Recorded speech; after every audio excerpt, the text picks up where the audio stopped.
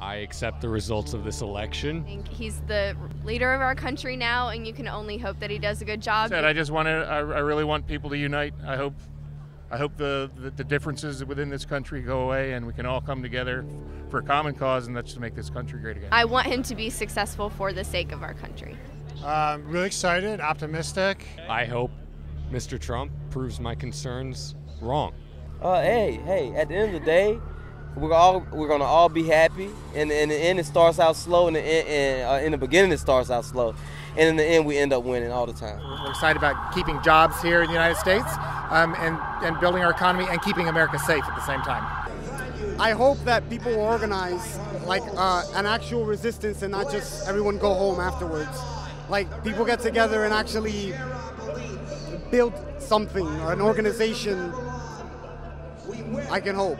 I'm hopeful, very hopeful, and I'd about lost hope. I'm the type of person now, I couldn't afford my health care anymore, so now I hope that there'll be change. I have a non-conforming plan, or I wouldn't be able to have any at all.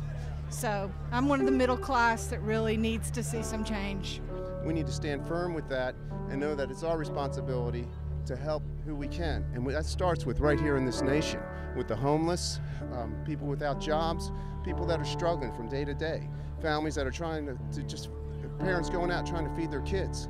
You know, it's quite a struggle for many people in this nation, and I'm looking forward to the change. I'm hoping Donald Trump comes through with what he's saying he's going to do. I really believe he's going to. That's why I voted for him. I'm excited to see what these next 4 years bring. I hope they do the best job that they can. I can only hope, at best, somewhere along the line we can change the hearts of our enemy, because I believe that everyone deserves the rights to change, and deep down everyone is good. But for now, they need to see us scream, they need to see us angry.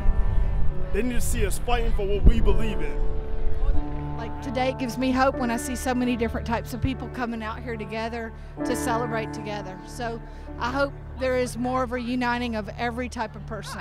I hope everybody else has the same call to action that this election has done for me. I've taken a lot of things for granted, and I don't anymore. So.